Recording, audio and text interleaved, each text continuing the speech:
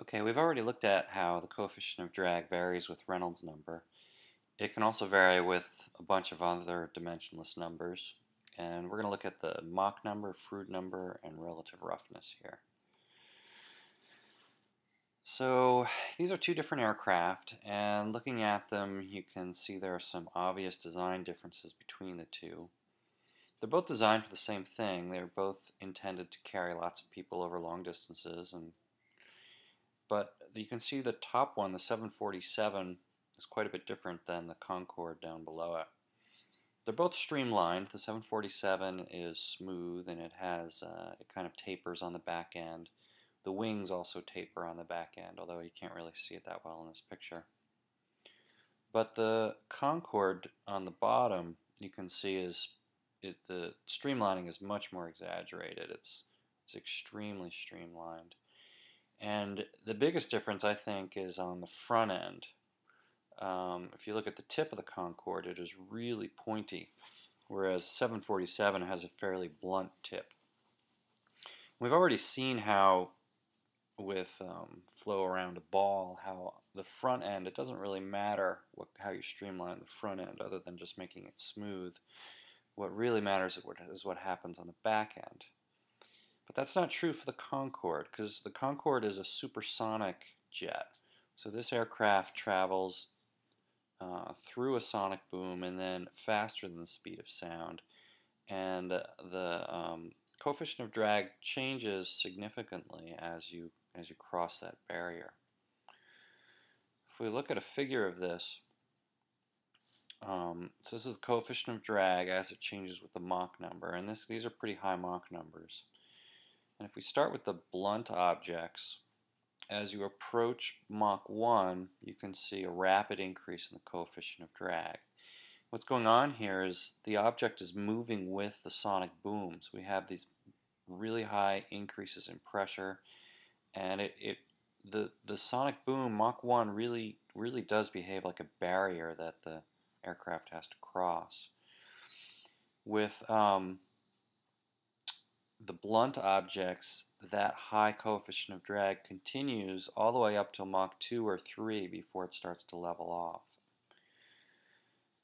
off.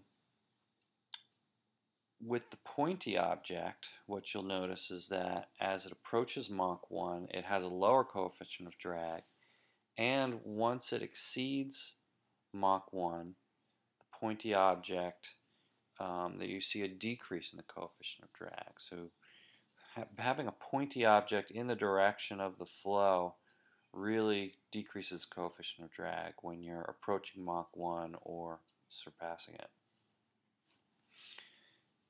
Here's an extreme example. As far as I know, this is the fastest aircraft that has ever flown. They've recorded it at Mach 9.8. This is just a small prototype. I think it's the size of a bed, basically. And it has to be carried to Mach 4 and then released.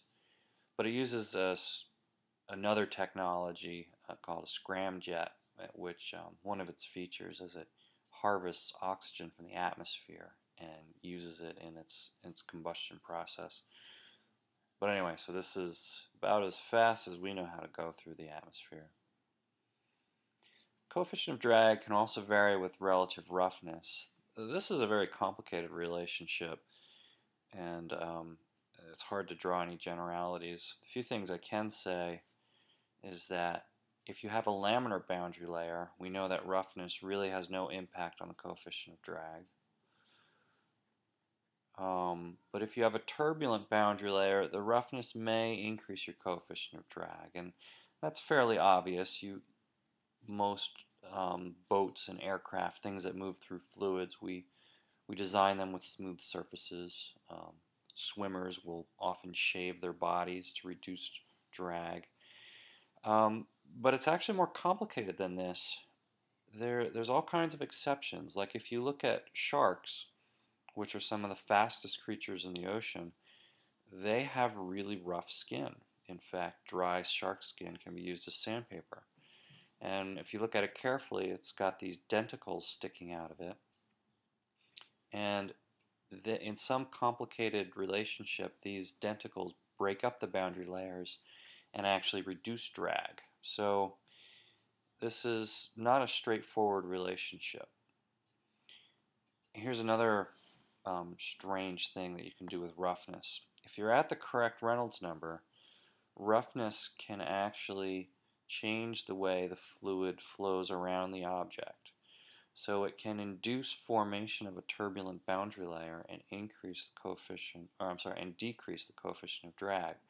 So by making something more rough, in some cases you can reduce its drag. And here's the case for this. So this is how the coefficient of drag changes with the Reynolds number at a fairly high Reynolds number. And the solid line is for a sphere. And this is a portion of that figure we've seen before. This is up at the high end where we see that sudden drop off in the coefficient of drag. And if you remember, that's due to the formation of a turbulent boundary layer that wraps around the object, which leads to compression of the turbulent wake behind it, resulting in a significant drop in the coefficient of drag. Well, if we're at a Reynolds number of 10 to the 5th, we still have a fairly high coefficient of drag. But if you look at the dotted lines, if you roughen that sphere, you actually push that formation of a turbulent boundary layer to a lower velocity. So at that velocity, you have this huge drop in coefficient of drag, and basically you're cutting your drag in half, which has a huge impact. And this is what's going on with golf balls. Originally, golf balls were smooth, but players found that as they got banged up and nicked, they traveled farther and straighter. So now we roughen golf balls with these complicated dimpling patterns. And these dimples have a huge impact on the flight of a golf ball. A dimpled golf ball actually travels 3 times as far as a smooth golf ball. And there's other applications for this as well. Tennis balls, one of the reasons they're fuzzy is also to decrease drag. You get much higher velocity with a fuzzy tennis ball than with a smooth one. Here's a picture of 2 bowling balls. This is kind of a famous fluids experiment being dropped in water.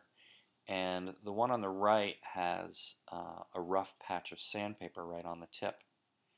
And you can see a huge difference in the trailing wake behind it.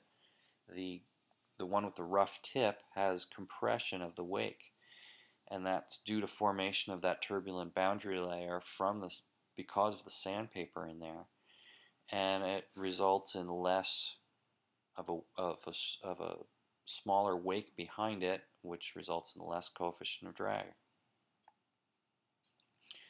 In swimming, this has done crazy things to swimming. They've developed these suits. These suits have, as far as I know, in 2010, I believe these suits were outlawed from competitive matches. But they developed these swimsuits that do all kinds of have all kinds of technology to reduce drag, including sections of roughness to decrease drag. Finally, the coefficient of drag also varies with the Froude number. Remember the Froude number, it's the momentum forces compared with the gravity forces. And this has a big impact for objects moving on water surfaces, so for boats. Here's 2 jet skis, and you can see they're traveling in very different flow regimes. The one on the left is traveling at a low velocity, and when that happens, it kind of sinks down into the water, and as it propels forward, it produces waves, and that's wasted energy and results in a high coefficient of drag. The jet ski on the right, however, is traveling at a much higher velocity, which results in a high Froude number. The boat hydroplanes and pops out of the water. You get a huge decrease in your coefficient of drag.